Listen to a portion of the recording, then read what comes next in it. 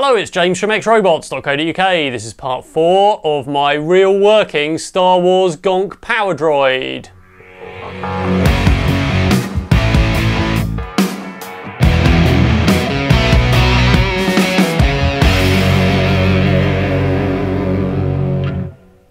The aim of this project is to build a real working Star Wars Power Droid, which is basically a box that walks around on a pair of legs. I've chosen that character so I don't have to do any upper body development and I can actually concentrate on walking legs that work properly. So check out part 1 for a recap of some of my other bipedal projects. This is Android 12 and there's a number, as you can guess, of androids before that. And there's some recap footage in that first part. In part 2 I looked at some development on mechanisms, and last time I actually built the legs. So these are based on parallelograms. This one still doesn't have its gears in, but essentially I've got a big gear that moves against the motor so that these are the top and bottom of the legs that can move around. Now today we need to put the hips and ankles in, which move the other way, so that's going to need some more motors and some gears, so we might as well get straight on with it.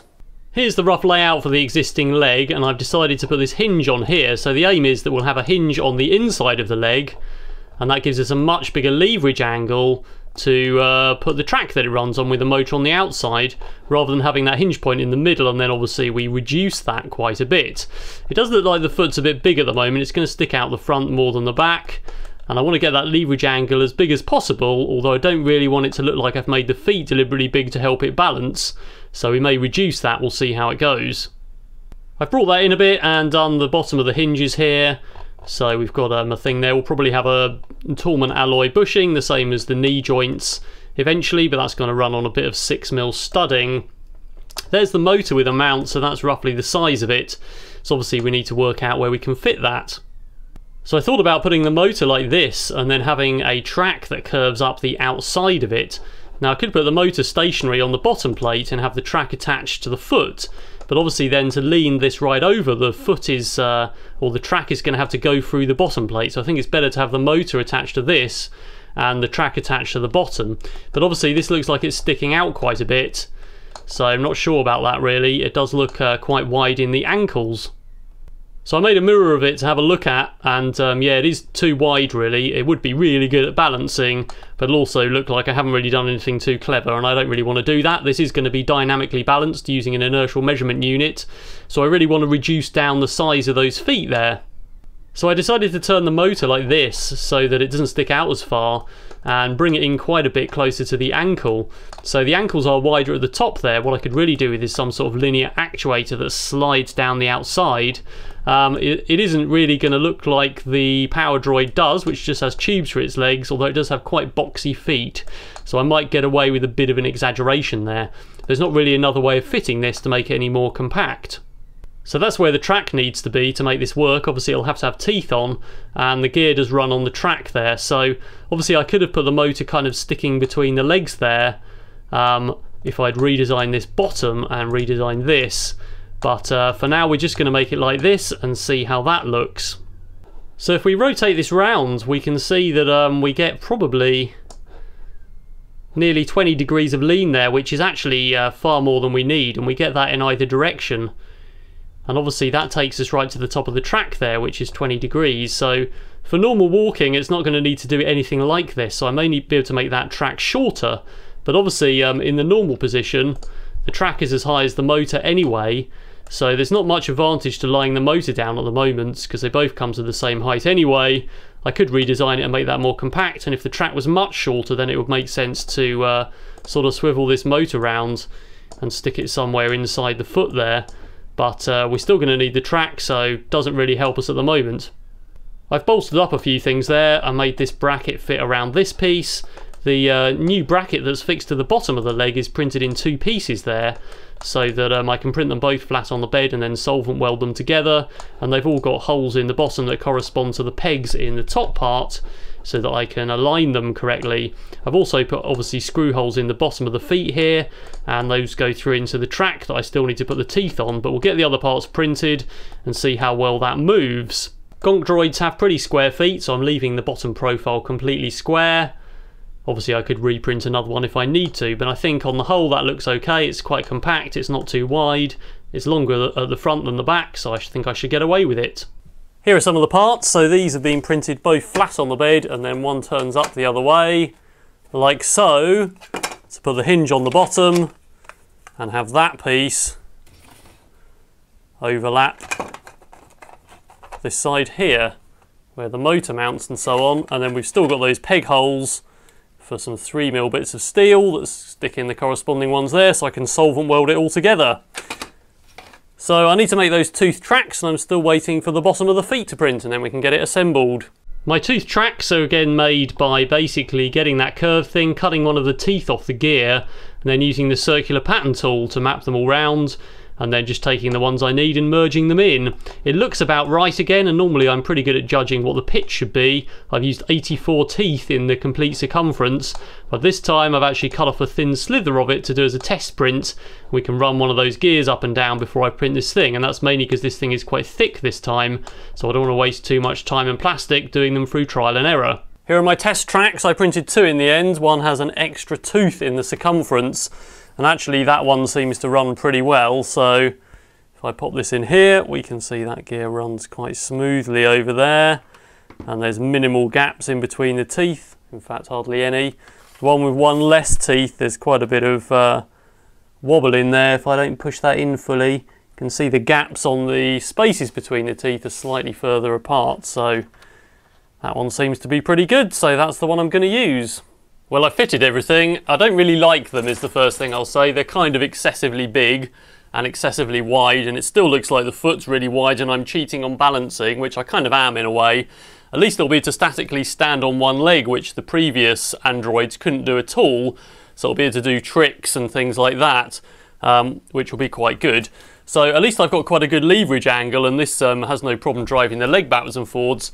Of course, when you're actually walking and things, the hip joints that don't exist yet will work in parallel with the ankles, and all of those 4 motors will work at once, so that's actually going to shift its mass side to side.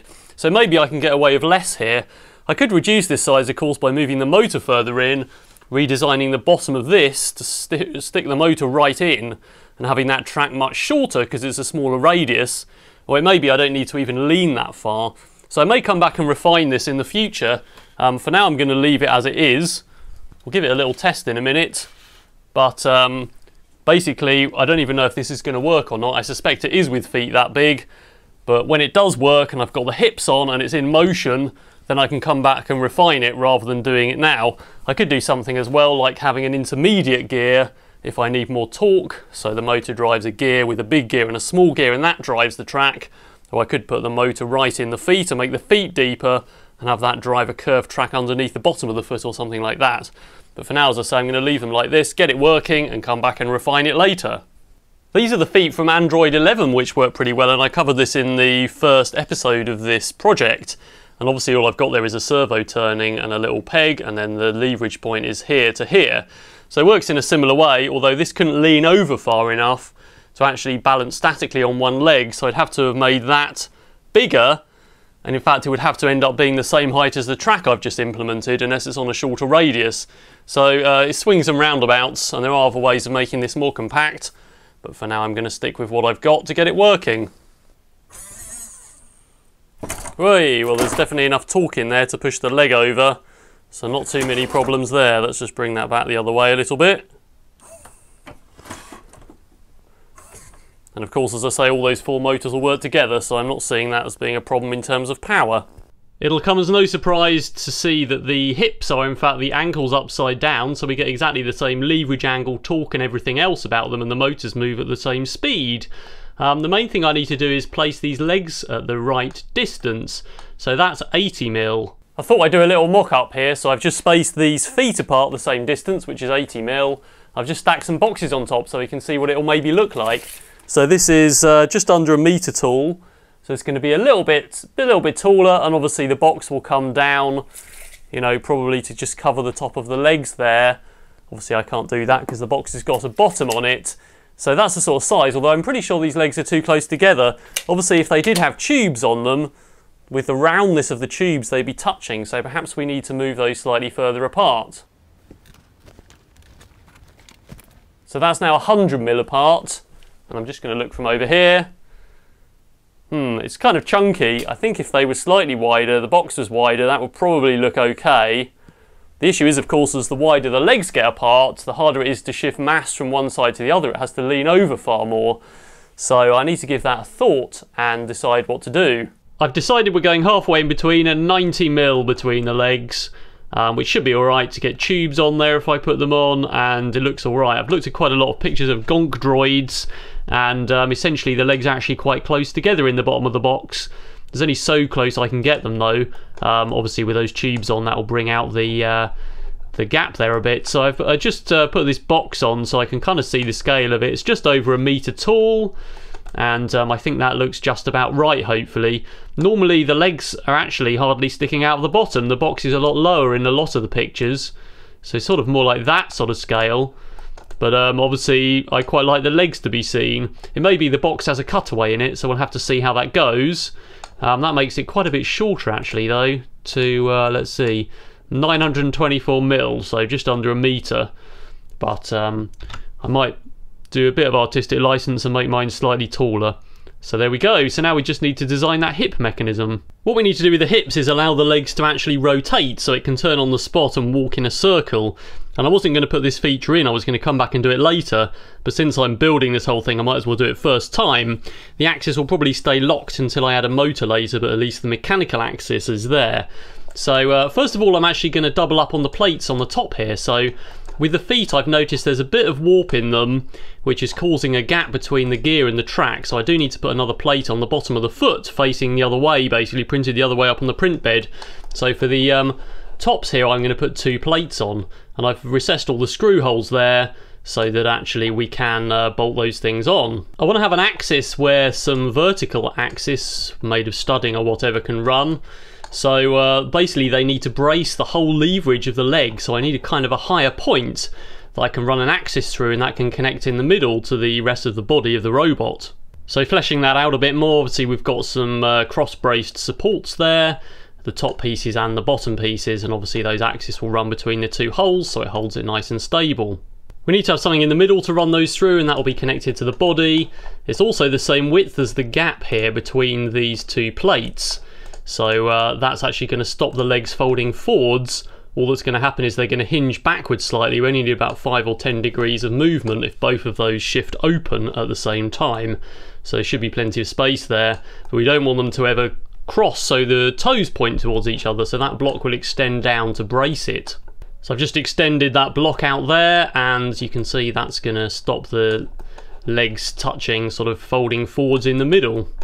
We also need to have a kind of waist axis that allows mass to be shifted backwards and forwards for balancing. Obviously this can shift side to side with the ankle and hip joints, but forward to back it can't really do because it's always going to have the feet parallel and the hips and the knees parallel with the ground because it's made of parallelograms. So we need that additional hinge so that it can throw its weights backwards and forwards, and this is what I did with Android 11. So I've hollowed out this block and made it into more of a box section. We in fact find that there's a big tool piece coming off the hinge bar, and then there'll be a kind of spine coming up the back, and between those we can put an actuator to pull the whole mass of the body backwards and forwards. This is pretty much a copy straight off Android 11. So I've added lots of screw holes in here to screw this whole thing together. Also I forgot to mention I've got some points here. So we'll have the actuator for rotating the legs will be something attached to this front of this green block. And you'll have levers that come out and come to these points so it can push the legs apart, and obviously they stop on the sides of the yellow parts, as I said before, to stop them going too far together. This is all the parts finally ready for printing. We've got all these holes in here. All of these parts are in 2 layers so they can be solvent welded back to back and screwed together.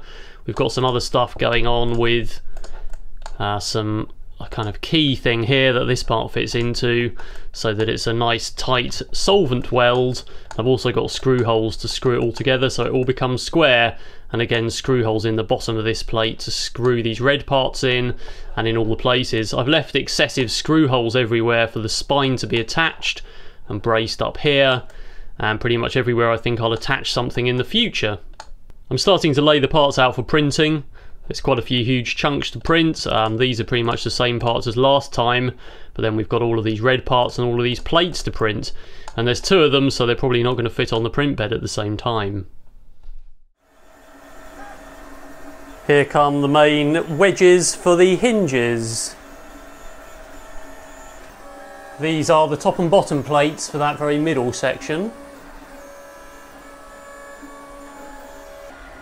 And these are the bits that fit directly onto the top of the thighs. They're exactly the same as the black parts I split in two and put on the bottom of the feet. Well, I got through printing all the parts. There was quite a lot of it. Obviously some of these fit back to make one part, so I need to stick those together, and then we've got the same with those and those, the box piece at the front, and lots of other stuff. Those have fitted quite well, which is good.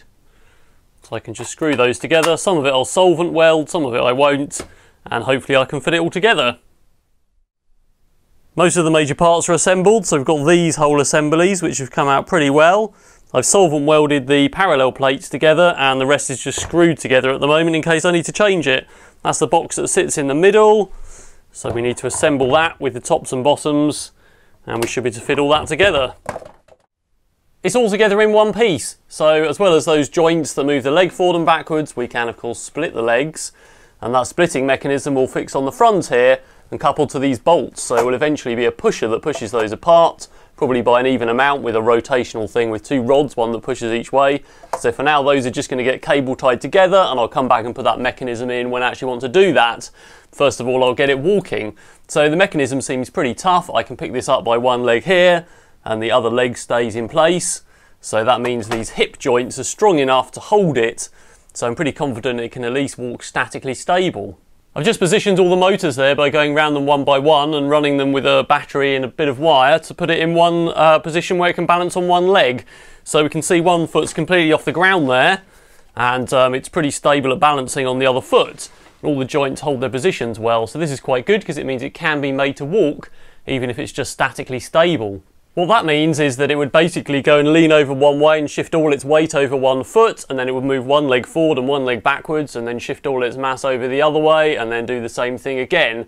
So it wouldn't actually be balancing. What I'll eventually do is make it dynamically stable, so it will use an inertial measurement unit like in BB-8 that will measure the angle in space, so then it can actually balance, and that means it will be able to take much quicker steps, and essentially it'll be able to calculate how to catch itself while it's falling onto the next foot.